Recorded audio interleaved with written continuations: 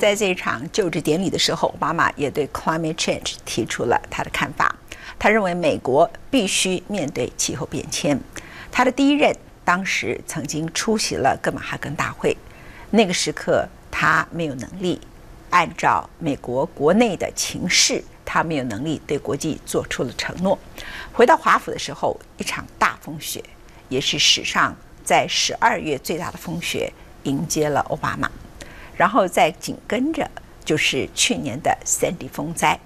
奥巴马在第一任期的时候，曾经一度由民主党主导的参议院差一点通过了清洁能源法案，结果不幸发生了墨西哥漏油事件。这个事件呢，使得美国的清洁法案没有办法通过，因为当时少数共和党是跟石油公司绑在一块儿的，他们认为如果海外的专油可以通过的话，愿意同意清洁能源。结果因为墨西哥的漏油事件，这些共和党所主张的海外漏油呢，引起了美国民众强烈的反弹，结果清洁能源法案也因此胎死腹中。这次在就职典礼里头，奥巴马明白地再次点出，如果我们不对气候变迁做出任何的努力，我们等于背叛我们的下一代。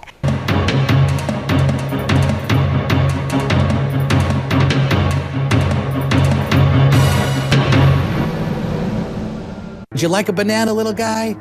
No, I want a thick wool blanket, please. It's freezing. 这不是童话故事场景，但北半球在2013初时确实因暴雪成了一片银白世界。空中交通首当其冲，号称欧洲最繁忙的伦敦希斯洛机场，上千航班被迫取消，铁路火车严重误点。分析师估计，少说1/3的人无法上班，酿成4亿英镑、183亿台币经济损失。Normally we make sales about £1,000 in weekends, then it might drop to £500. Let's say that, like half. It would drop till half, yeah. How many % of your business has been infected by the snow? Like 80%. 不少车辆就这样卡在路上，动弹不得。行驶中的校车，就算绑了雪链，稍不留意还是会滑出路面。孩子们只能坐在滑板车里拖行。德国状况也好不到哪儿去，除了车行困难，空中枢纽法兰克福机场半数航班取消，排队人潮久久不能散去。由于滞留人数实在太多，过境饭店无法支应，机场于是摆起床架，让游子都能有个好眠。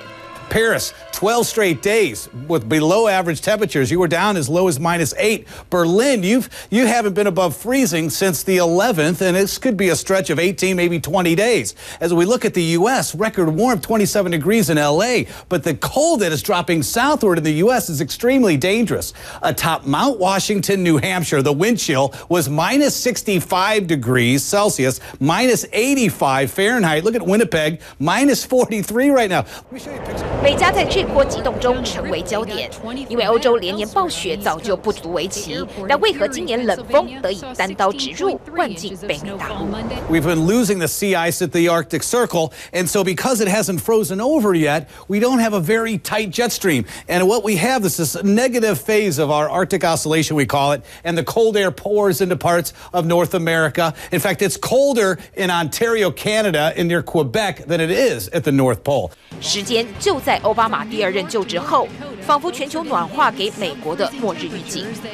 典礼刚结束，从加拿大一路南下的冷气团就让美国2/3国土急冻，西从北达科他，东到纽约，多处发布低温特报。光是威斯康星、明尼苏达、伊利诺3州就至少3人在户外被冻死。纽约大雪也破30年纪录，2天就深达63公分。Can't feel your fingers at the end of the day. Well, the wind is just ripping. It makes it 10 times worse than it should be.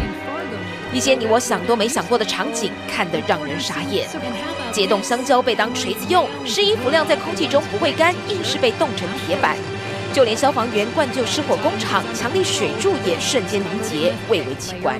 Pretty high, tense. And then this morning I came, my son wants to come and look at it. Now I look, it's like an ice castle. 但美国人早已无心赏玩，因为极端气候不再是那个不着边际、被渲染扩大的异端邪说，而是年复一年真实上演的生活情节。It's on the way to landfall, probably just a few hours from now. This should all be sandy coastline right here, but now it's a foaming brown mess of Atlantic angry ocean thanks to Hurricane Sandy. This was a devastating storm, maybe the worst that we have ever experienced. 鲜少出现飓风的纽约，去年10月才被山底下的鲸轮锁定。如今耶诞节的雪一路加大，让灾区根本无力喘息。IMF 总裁拉加德在举世瞩目的达沃斯论坛中，刻意在分析经济前先谈气候变迁。忧心全球再不采取行动，我们的下一代将被炙热烧灼。奥巴马也不忘在就职演说中大声疾呼：“救救上帝命令我们照顾的地球。” We will respond to the threat of climate change, knowing that the failure to do so would betray our children and future generations.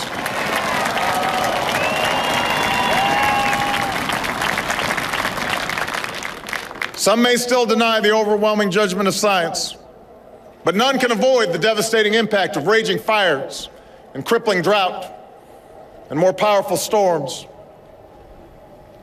The path towards sustainable energy sources will be long and sometimes difficult. But America cannot resist this transition.